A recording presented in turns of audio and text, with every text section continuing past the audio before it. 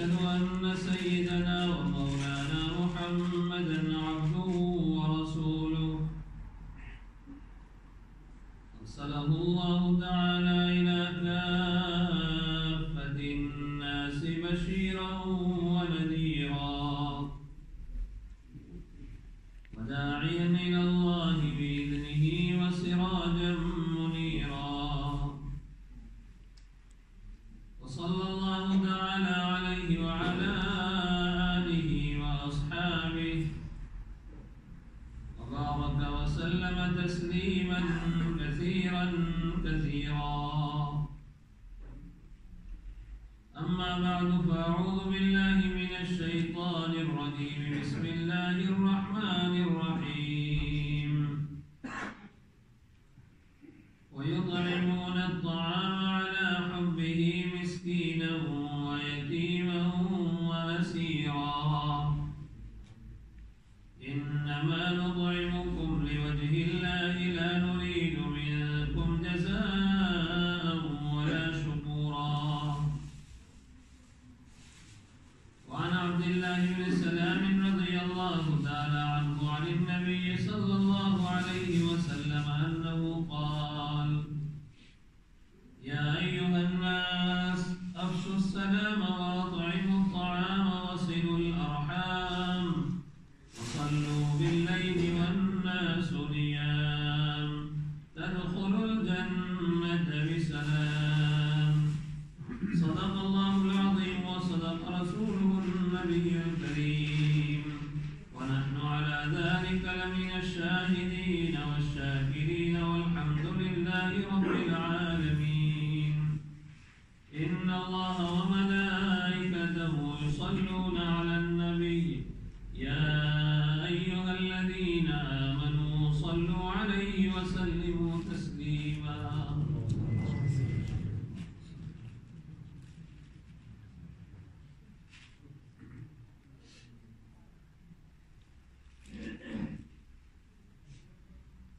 گزشتہ مجلس میں ایک عورت کا واقعہ آپ نے سنا تھا، بیمار تھی اور فکس ہو جاتی تھی۔ رسول اللہ صلی اللہ علیہ وسلم کی خدمت میں آئی، دعا کے لیے درخواست کی۔ آپ صلی اللہ علیہ وسلم نے فرمایا صبر کرو گی تو اس کی وجہ سے جنت میں پہنچ جاؤ گی۔ اس نے کہا کہ میں صبر کرتی ہوں یا رسول اللہ صلی اللہ علیہ وسلم، میرا سطر کھل جاتا ہے، اس کے لیے دعا کرنا۔ رسول اللہ صلی اللہ تعالی علیہ وسلم نے اس کی دعا فرمائی، تو بعد میں جب بھی فکس ہوتی اس کا سطر نہیں کھلتا۔ صحابہ کرام رضوان اللہ تعالی علیہم اجمعین آپس میں بات کرتے کہ اگر کسی کو دیکھنا ہو کہ کوئی جنتی ہے اور زمین پر ہے،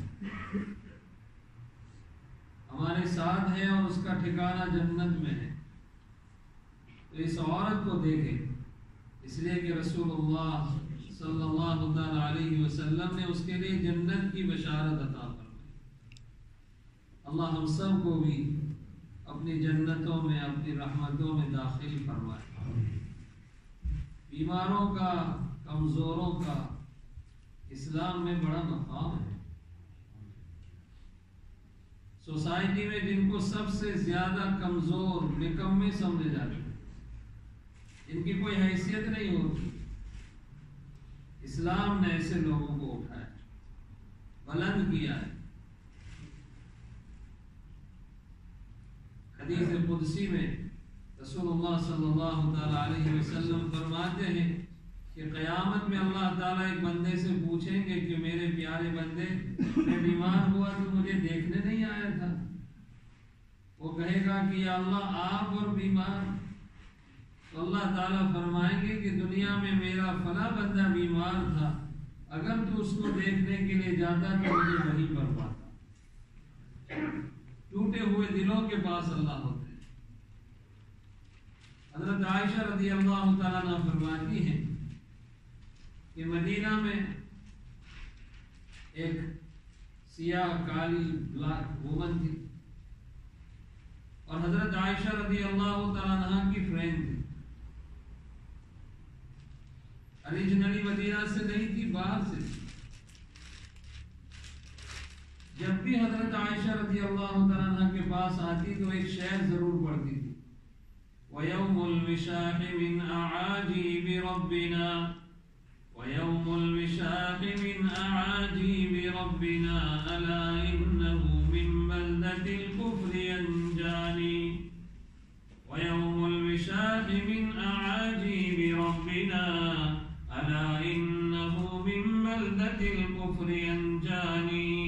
کہتی ہے کہ ہار والا دن، واہ کیا میرے پروردگار کی خوبیوں میں سے اور اس کی ایک بڑی نعمتوں میں سے ایک نعمت ہے.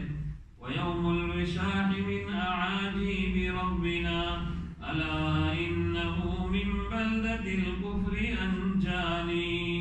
اسی ہار والے واقعے اور سٹوری اور انسیڈنٹ نے مجھے کفر سے نکال کر اسلام میں داخل کر. تو ایک مرتبہ ماں عائشہ صدیقہ رضی اللہ تعالیٰ عنہ، رسول اللہ صلی اللہ علیہ وسلم کی جتنی وائفز ہیں وہ میری اور آپ کی ماں ہیں. کیا ہے بھائی؟ ماں ہے. النبی اولا بالمؤمنین من انفسہم وازواجہ امہاتہم. ان کی وائفز قرآن نے کہا امہاتہ ازواجہم امہاتہم، کہ میرے پیارے نبی صلی اللہ علیہ وسلم کی حریم میں جو عورتیں آئیں، اے ایمان والو وہ تم سب کی ماں ہے. عائشہ رضی اللہ تعالیٰ عنہ ہماری ماں ہے، خدیجہ رضی اللہ تعالیٰ عنہ ہماری ماں ہے، حفصہ رضی اللہ تعالیٰ عنہ، سودا رضی اللہ تعالیٰ عنہ، زینب رضی اللہ تعالیٰ عنہ، یہ تمام کی تمام ہماری مائیں ہیں. تو ماں عائشہ صدیقہ رضی اللہ تعالیٰ عنہ نے اس عورت سے پوچھا کہ جب بھی تو آتی ہے یہ شعر پہلے پڑھتی ہے پھر بات کرتی ہے وَيَوْمُ الْوِشَاحِ وَيَوْمُ الْوِشَاحِ مِنْ أَعَاجِيبِ رَبِّنَا أَلَا إِنَّهُ مِنْ بَلْدَةِ الْكُفْرِ أَنْجَانِي. ہار والا دن ہمارے پروردگار کی بڑی عجیب نشانیوں میں سے ایک نشانی ہے کہ اسی ہار والے دن کی برکت سے میں کفر سے نکل کر ایمان میں داخل ہوئی. حضرت عائشہ رضی اللہ تعالیٰ عنہ نے فرمایا ذرا سمجھاؤ کیا ہے؟ تو کہتی ہے کہ میں ایک black women, BLM black lives metre, modern time میں ہم جی رہے ہیں 21st century میں، and people are still fighting for equality, they're still fighting for their rights. Black lives metre, اتنے سال صدیاں گزر گئی، ابھی تک سوسائٹی کے اندر کیا ہے؟ کیٹیگریز ہے، گریڈز ہے. اسلام کے اوپر قربان جائیں. اسلام نے BLM نہیں ELM فرمایا بلکہ ALM فرمایا. ایوری لائف میٹر یا all life matter. اللہ اکبر. جن کا سوسائٹی میں مقام کم ہوتا ہے میرے آقا صلی اللہ علیہ وسلم کی برکت سے ان کو اٹھایا گیا. یہ کالی عورت، اس کا کوئی مقام نہیں. کہہ رہی ہے کہ میں پہلے کسی کی یہاں ان کی میں باندھی تھی، کام کیا کرتی تھی، پھر فری ہو گئی، آزاد ہو گئی.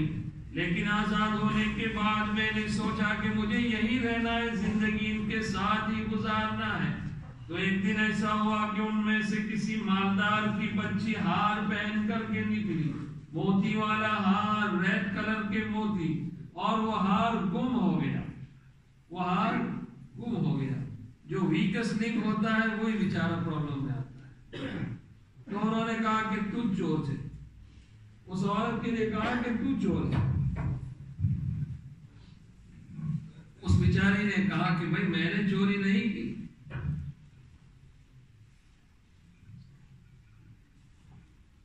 لیکن ان کو اطمینان نہیں ہوا تو اس کو سرچ کرنا شروع کیا.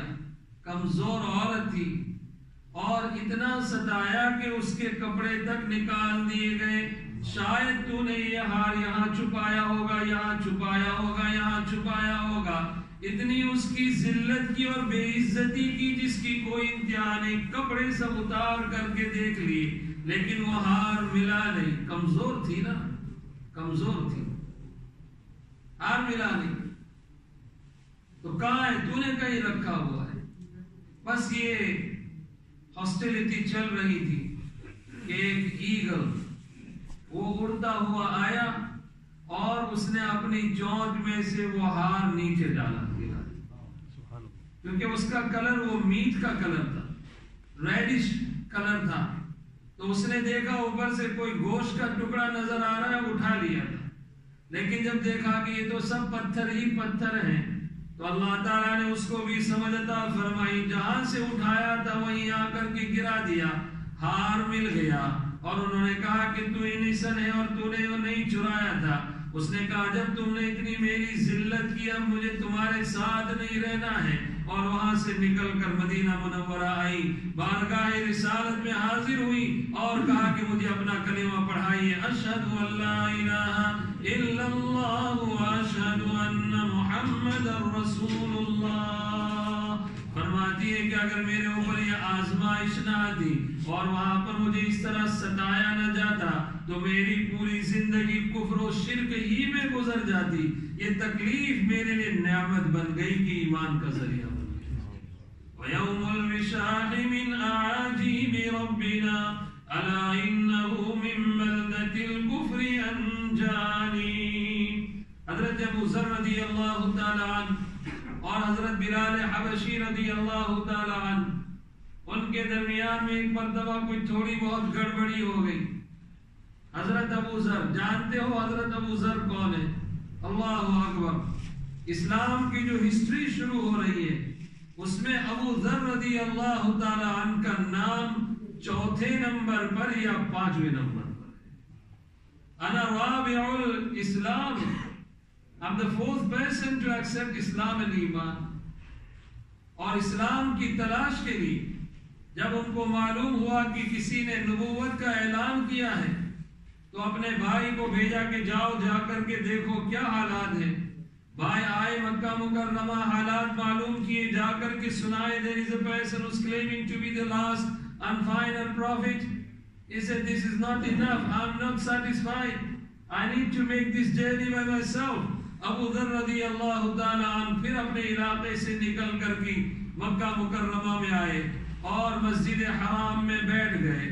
آپ صلی اللہ علیہ وسلم کو جانتے نہیں تھے, کسی اور کو جانتے نہیں تھے, پردیسی ہے, فورینر ہیں. حضرت ابو ذر رضی اللہ تعالیٰ عنہ ایک دن مسجد ہی میں گزار دیا. شام کو حضرت علی رضی اللہ تعالیٰ عنہ ملے. ارے بھائی پردیسی معلوم ہو رہے ہو, کھانا نہیں کھایا ہوگا, چلو ہمارے ساتھ ہم کھانا کھلاتے. یہ ہوتا ہے مسلمان, جو معلوم ہو کہ فلاں بھوکا ہے اس کو پکڑ کر لائے کہ چلو ہمارے ساتھ کھلائے. یہ نہیں کہ منہ چڑھائے کہ ہم کراویں گے, چاہ بناؤں پر سموسا بناؤں. ابو ذر کھانا کھا کر واپس مسجد آ گئے. دوسرے دن سیم روٹین, تھرڈ ڈے حضرت علی رضی اللہ تعالیٰ نے فرمایا اما نال الرجل, ارے بھائی ابھی کام پورا نہیں ہوا. حضرت ابو ذر رضی اللہ تعالیٰ نے کہا کہ اگر تو میرے سیکرٹ کو رکھ سکتا ہے, راز کو چھپا سکتا ہے تو شیئر کر سکتا ہوں. کہا بول بھائی کیا ہے؟ کہا میں نے سنا ہے کہ ایک آدمی نے نبوت کا دعویٰ کیا ہے, میں ان کو ملنے اور دیکھنے کے لیے آیا ہوں کہ کیسے ہے وہ آدمی. حضرت علی رضی اللہ تعالیٰ نے اللہ کا شکر ادا کیا کہ صحیح آدمی سے ملاقات ہوئی. میں بھی انہی کا غلام ہوں, میں بھی انہی کا غلام ہوں. لیکن حالات, circumstances are very very difficult these days. People are so hostile towards Rasulullah sallallahu alaihi wasallam and towards his Sahaba. لیکن میں تجھے لے چلوں گا, تم مجھے فالو کرو, میں جہاں جاتا ہوں میرے پیچھے پیچھے چلو. اگر راستے میں مجھے کوئی خطرے کی چیز محسوس ہو تو میں سائڈ میں بیٹھ جاؤں گا, I'm relieving myself, اور تم چلتے رہنا. اسی طرح رسول اللہ صلی اللہ علیہ وسلم کی خدمت میں لے کر کے آئے اور کہا یا رسول اللہ مجھے اپنا دین بتلائیے, کیا ہے, کس دین کو آپ پریچ کرتے ہیں؟ میرے محبوب صلی اللہ تعالی علیہ وسلم نے حضرت ابو ذر کو اللہ کا راستہ بتلایا. ابو ذر نے فوراً کہا اشہد ان لا الہ إلا الله وأشهد أن محمدا رسول الله. آپ صلی اللہ علیہ وسلم نے فرمایا پیارے ابھی تم باہر سے پردیسی آئے ہوئے ہو، اپنے وطن میں چلے جاؤ، اپنے ایمان کو چھپا کر چلے جاؤ، اس لیے کہ جس کے بارے میں بھی معلوم ہو جائے کہ یہ مسلمان ہے اس کو تو مار ہی مار کھانا ہے آج کل. ابو ذر رضی اللہ تعالیٰ عنہ نے کہا میرے محبوب چاہے مار کھاؤں یا مر جاؤں، جو دین میرے اللہ نے آپ کی برکت سے مجھے دیا ہے اس کو اب چھپانے والا نہیں ہوں. دوسرے دن مسجد حاضر ہوئے اور سارے کفار مسجد کے پاس بیٹھے ہوئے ہیں. ابو ذر نے کہا اشہد ان لا الہ الا اللہ واشہد ان محمد رسول اللہ. ابو جہل ابو لہب سارے دوڑے ابو ذر کے پیچھے، مارا مارا مارا، مرنے کے قریب کر دیا. حضرت عباس رضی اللہ تعالیٰ عنہ نے کہا کیا کر رہے ہو؟ جہاں تم بزنس ٹرپ کے لیے جاتے ہو ان کا علاقہ راستے میں پڑتا ہے، تمہارا ناکہ بند ہو جائے، نہیں جا سکتے، چھوڑو اس کو. دوسرا دن ہوا، پھر ابو ذر رضی اللہ تعالیٰ عنہ کہنے لگے اشہد ان لا الہ الا اللہ واشہد ان محمد رسول اللہ. پھر مار پڑی، 3 دن تک مارے کھائی اور اس کے بعد اپنے وطن چلے گئے. جو بھی مسلمان ہوتا اس کا مشن یہ ہوتا کہ جو نور میرے اللہ نے مجھے عطا کیا ہے اس کو مجھے اسپریڈ کرنا ہے، اس کو مجھے تقسیم کرنا ہے. میرے آپ کی طرح سٹینجی نہیں تھے کہ آپ نے بھی بہت مسلم وہ موٹی داڑ ماری تھی، مسجد میں آ گئے ہم تو مسلمان. یہ ہماری ذمہ داری ہے میرے بھائی.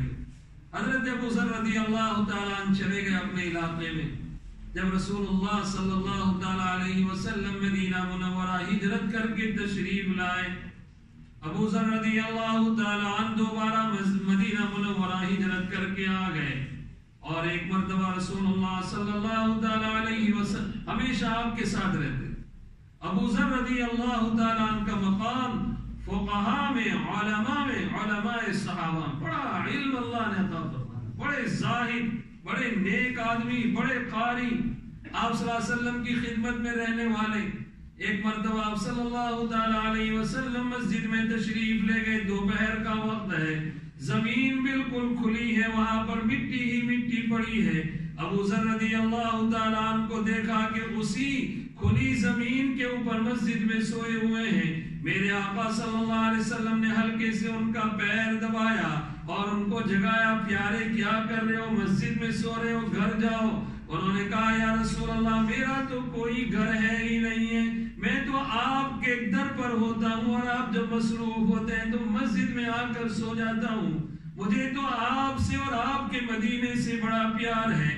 آپ صلی اللہ تعالیٰ علیہ وسلم نے فرمایا ابو ذر جس مدینے سے تم پیار کر رہے ہو میں تمہیں ایک بات پوچھنا چاہتا ہوں. ایک دن ایسا آئے گا کہ تمہیں مدینہ سے نکال دیا جائے گا، بتلاؤ آپ اس وقت کیا کرو گے؟ ابو ذر رضی اللہ تعالیٰ عنہ نے کہا یا رسول اللہ اگر مجھے مدینے سے نکال دیا گیا تو میں سیریا چلا جاؤں گا، شام چلا جاؤں گا، جو انبیاء علیہ السلام کی زمین ہے، برکتوں والی زمین ہے، جو میدان محشر کی زمین ہے.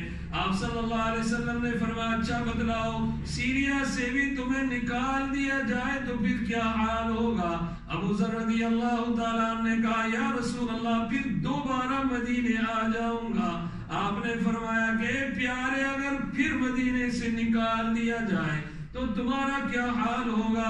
ابو ذر رضی اللہ تعالیٰ عنہ نے فرمایا یا رسول اللہ پھر تو میں اللہ کے راستے میں جہاد میں مصروف ہو جاؤں گا، تلوار لے کر کے نکل پڑوں گا.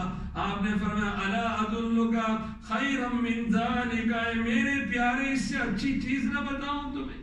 آپ صلی اللہ علیہ وسلم سے کہنے لگے ضرور بتائیں یا رسول اللہ. آپ صلی اللہ علیہ وسلم نے فرمایا نہیں یہ جو تم نے تھرڈ آپشن سوچا اس کو نہیں سوچنا، بس سرنڈر یورسیلف، جہاں رہنے کے لیے اجازت ملے رہ جاؤ، جہاں پر نکال دیا جائے نکال وہاں پر چلے جاؤ، لیکن لڑنا ورنا نہیں. حضرت ابو ذر رضی اللہ تعالیٰ نے کہا اسی طرح میں کروں.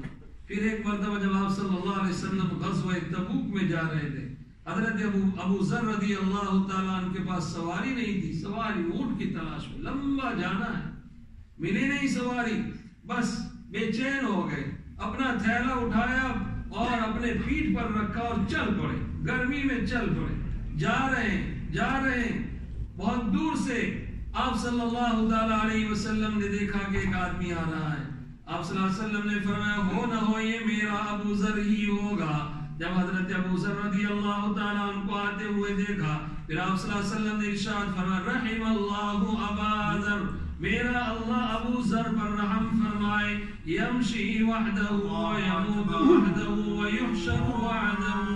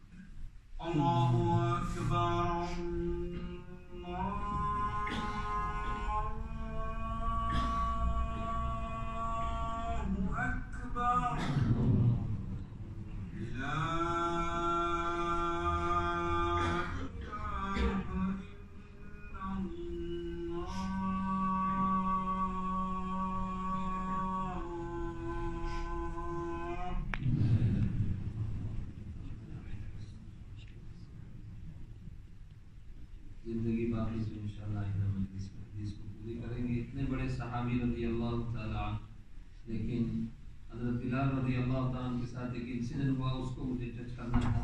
इंशाअल्लाह आइंदा जुमा में, उससे पहले बाद वाले जुमा में इसको पूरा करेंगे। एक quick announcement, alhamdulillah we organize competitions for our children. They are our future generations, and the aim of these competitions is to nurture them and to create love for Rasulullah sallallahu alaihi wasallam and for the companions of Rasulullah sallallahu alaihi wasallam. For that, once again we have organized this competition corner. It's called competition corner, and it's about Rasulullah sallallahu alaihi wasallam and his sahabas. So we have three categories. Category 1, under 7. So all those children, boys and girls, please take part in this competition. And for your challenges, the under 7 boys and girls, design a poster of Masjid Nabi sallallahu alaihi wasallam. All you have to do is try your very best to design a poster about the Masjid of our beloved Rasul sallallahu alaihi wasallam. So this is for under 7. And then for under 10s, your challenge and your competition is about writing a paragraph about Rasulullah sallallahu alayhi wasallam's characters, is the way he sallallahu alayhi wasallam looked, the way he sallallahu alayhi wasallam lived his life. So it's about the life of Rasulullah sallallahu alayhi wasallam. Try your very best and put it in writing as best as you can. So this is second category. And third category is under 14. For them is to design a poster, design a leaflet, 4-side leaflet, and in that they will include love for Sahaba and also following the Sunnah, the reward for following the Sunnah, why is it important to follow the Sunnah, etc. etc. So these are the few things that they need to bear in mind, and get ready, get this done, and make sure you take part in this competition. Hand over your written script to Masjid Nurul Islam or to one of our ustads at Masjid Nurul Islam, and as always there will be prizes for all three groups. Group 1 under 7s, there is a prize for them, winner and second place person, and again same for under 10s and under 14s. For all of you there are 2 prizes. For number 1 there is a prize, greater prize. I'm not going to mention the prize money right now, so I just want you to be excited, inshallah. Allah Ta'ala sabko tawfiq wa Allah Ta'ala wa akhiru da'wana.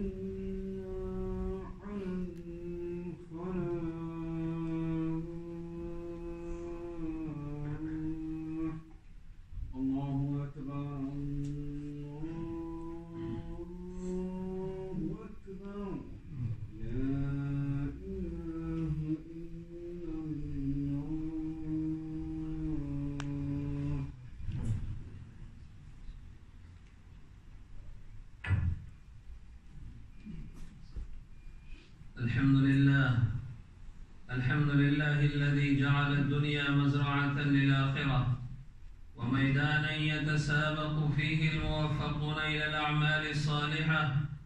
أحمده ربي وحمدي له من نعمه وأشكره على جزيل منه وكرمه، وأشهد أن لا إله إلا الله وحده لا شريك له، حث على اغتنام المهلة والتزود بالأعمال الصالحة قبل النقلة، فقال سبحانه وتعالى: يا أيها الذين آمنوا اتقوا الله حق تقاته ولا تموتن إلا وأنتم مسلمون. وأشهد أن نبينا وحبيبنا ومولانا محمدا عبده ورسوله حذر من تضييع الأوقات في الغفلات، فقال: من خاف أدلج ومن أدلج بلغ المنزل. ألا إن سلعة الله غالية، ألا إن سلعة الله الجنة. صلى الله عليه وعلى آله وأصحابه وسلم تسليما كثيرا. أما بعد، فيا عباد الله اتقوا الله تعالى واعلموا أن الدنيا دار ممر وأن الآخرة هي دار المقر، فخذوا من ممركم لمقركم وتأهبوا ليوم حسابكم وعرضكم على ربكم. قال النبي صلى الله عليه وسلم: الكيس من دان نفسه وعمل لما بعد الموت، والعاجز من أتبع نفسه هواها وتمنى على الله الأماني. وقال أمير المؤمنين عمر بن الخطاب رضي الله تعالى عنه: حاسبوا أنفسكم قبل أن تحاسبوا، وزنوها قبل أن توزنوا، وتأهبوا للعرض الأكبر على الله، يومئذ تعرضون لا تخفى منكم خافية. وعن أبي بن كعب رضي الله تعالى عنه قال: كان رسول الله صلى الله عليه وسلم إذا ذهب ثلث الليل قام فقال: يا أيها الناس اذكروا الله، جاءت الرادفة تتبعها الرادفة، جاء الموت بما فيه، جاء الموت بما فيه. وعن عبد الله بن عمر رضي الله تعالى عنهما قال: أخذ رسول الله صلى الله عليه وسلم بمنكبي فقال: كن في الدنيا كأنك غريب أو عابر سبيل. وكان ابن عمر رضي الله تعالى عنهما يقول: إذا أمسيت فلا تنتظر الصباح، وإذا أصبحت فلا تنتظر المساء، وخذ من صحتك لمرضك ومن حياتك لموتك. رواه البخاري. وقال ابن مسعود رضي الله تعالى عنه: لكل فرحة ترحى، وما ملي بيت فرحا إلا ملي ترحى. قال صلى الله عليه وسلم: ما مثلي ومثل الدنيا إلا كراكب سار في يوم صيف فاستظل تحت شجرة ساعة من نهار ثم راح وتركها. وخطب بعض العلماء فقال: أما بعد، فإن الدنيا دار ممر والآخرة دار مقر، فخذوا من ممركم لمقركم، ولا تهتكوا أستاركم عند من لا يخفى عليه أسراركم، وأخرجوا الدنيا من قلوبكم قبل أن تخرج منها أبدانكم. ومر سليمان بن داود عليه السلام في مركبه والطير تظله والجن والإنس عن يمينه وشماله، فمر عابد من عباد بني إسرائيل فقال: والله يا ابن داود لقد آتاك الله ملكا عظيما. فسمع سليمان كلمته فقال: تسبيحة في صحيفة مؤمن، تسبيحة في صحيفة مؤمن خير مما أعطي ابن داود. ما أعطي ابن داود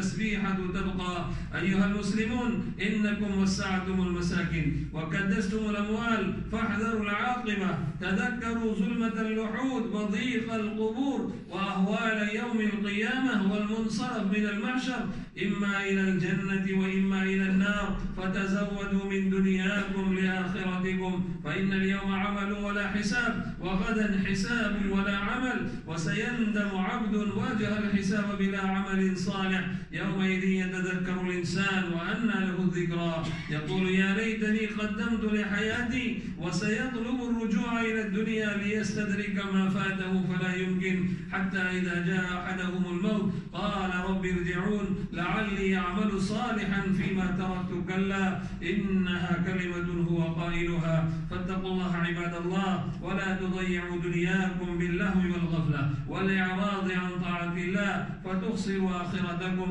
فإن الدنيا مزرعة للآخرة، من زرعها بالطاعة حصد الكرامة يوم القيامة، ومن زرعها بالمعاصي حصد الخسارة والندامة. فلا ينبغي لنا أن نجعل الدنيا أكبر همنا ولا مبلغ علمنا ولا غاية رغبتنا. وعلمنا نبينا محمد صلى الله عليه وسلم دعاء بليغا فقال اللهم أصلح لنا ديننا الذي هو عصمة أمرنا، وأصلح لنا دنيانا التي فيها معاشنا، وأصلح لنا آخرتنا التي فيها معادنا، واجعل الحياة زيادة لنا في كل خير، واجعل الموت راحة لنا من كل شر.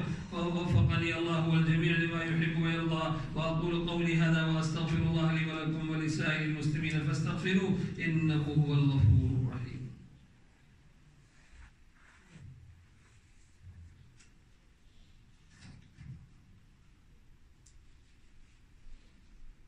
الحمد لله نحمده ونستعينه ونستغفره ونؤمن به ونتوكل عليه، ونعوذ بالله من شرور أنفسنا ومن سيئات أعمالنا.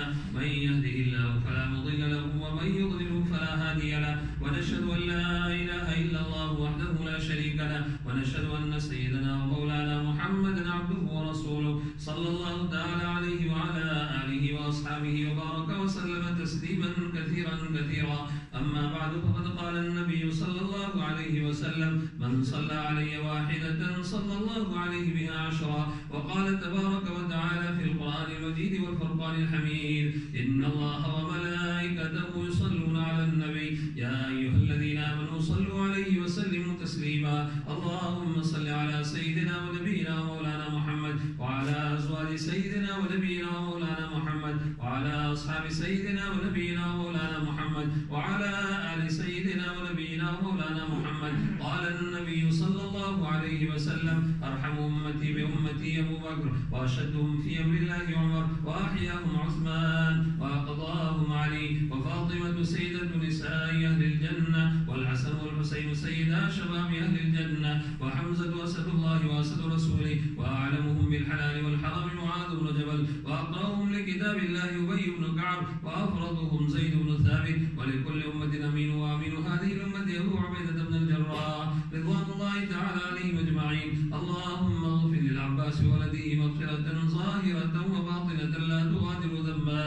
الله في أصحابي لا تتخذوهم غرضا من بعدي، فمن أحبهم فبحبي أحبهم، ومن أبغضهم فببغضي أبغضهم، ومن آذاهم فقد آذاني، ومن آذاني فقد آذى الله، ومن آذى الله فيوشك أن يأخذه. وخير أمتي قرني ثم الذين يلونهم ثم الذين يلونهم. اللهم أعز الإسلام والمسلمين، اللهم انصر الإسلام والمسلمين، اللهم انصر من نصر الإسلام والمسلمين واجعلنا منهم، واخذل من خذل الإسلام والمسلمين ولا تجعلنا منهم. عباد الله رحمكم الله، إن الله يأمر بالعدل والإحسان وإيتاء ذي القربى وينهى عن الفحشاء والمنكر والبغي يعظكم لعلكم تذكرون. واذكروا الله العلي العظيم يذكركم وادعوه يستجب لكم، ولذكر الله تعالى أعلى وأولى وأعز وأجل وأهم وأتم وأكبر، والله يعلم ما تصنعون.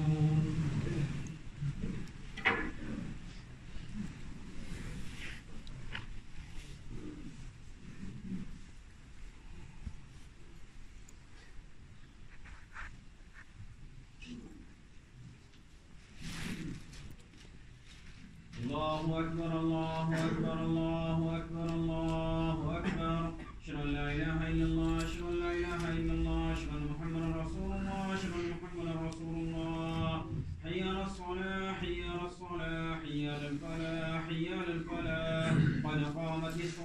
قد قامت الصلاة الله أكبر الله أكبر لا إله إلا الله الله أكبر.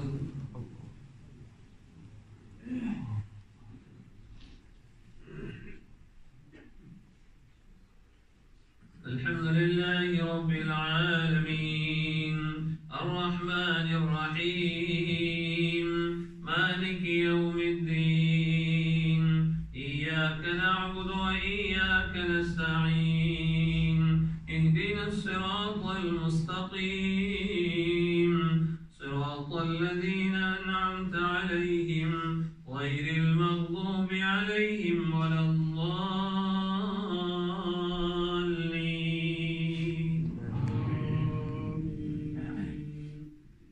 والضحى والليل إذا سجى ما ودعك ربك وما قلى وللآخرة خير لك من الأولى ولسوف يعطيك ربك فترضى ألم يجدك يتيما فآوى ووجدك ضالا فهدى ووجدك عائلا فأغنى فأما اليتيم فلا تقهر وأما السائل فلا تنهر وأما بنعمة ربك فحدث. الله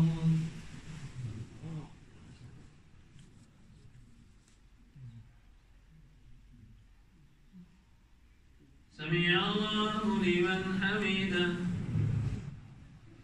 الله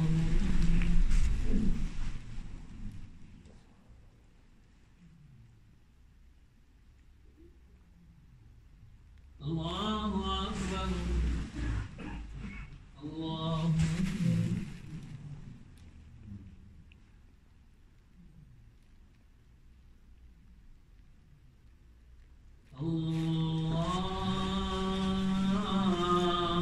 أكبر.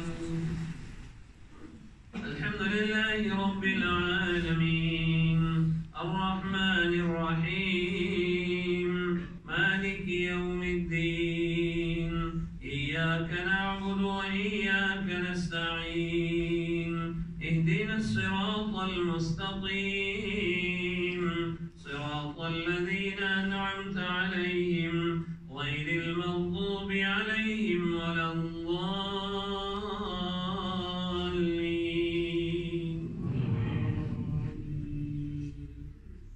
إنا أنزلناه في ليلة القدر وما أدراك ما ليلة القدر ليلة القدر خير من 1000 شهر تنزل الملائكة والروح فيها بإذن ربهم من كل أمر سلام هي حتى مطلع الفجر. الله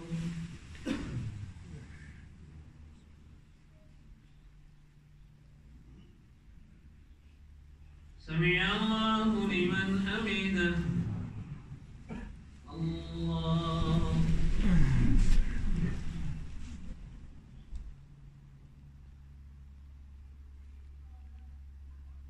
الله أكبر الله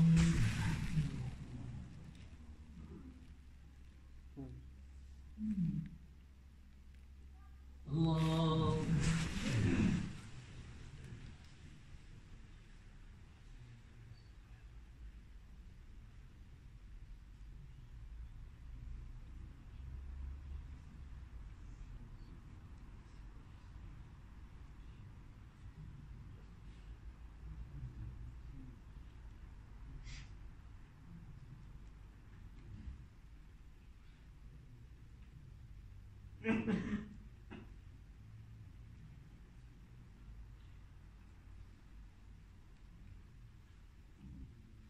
السلام